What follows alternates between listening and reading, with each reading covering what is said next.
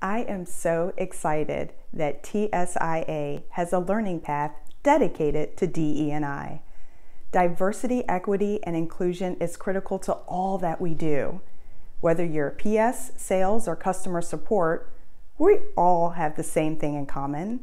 We are all relentlessly dedicated to providing the most value, highest quality services to our customers. And our customers are diverse. It's our obligation to reflect the population that we seek to serve.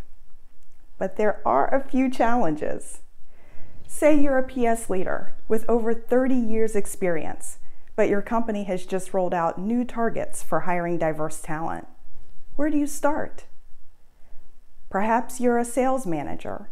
Your department is already pretty diverse, but you want to take it to the next level and ensure an inclusive working environment. So you become a mentor. Great, but you and your mentee may have a few degrees of separation between you. Gender, race, maybe even sexual orientation.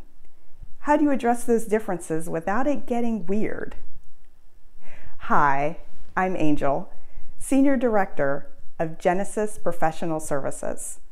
I also serve as the Vice Chair to our Diversity, Equity, and Inclusion Advisory Council.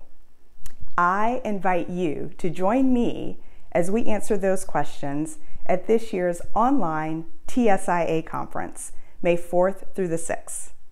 I look forward to the conversation.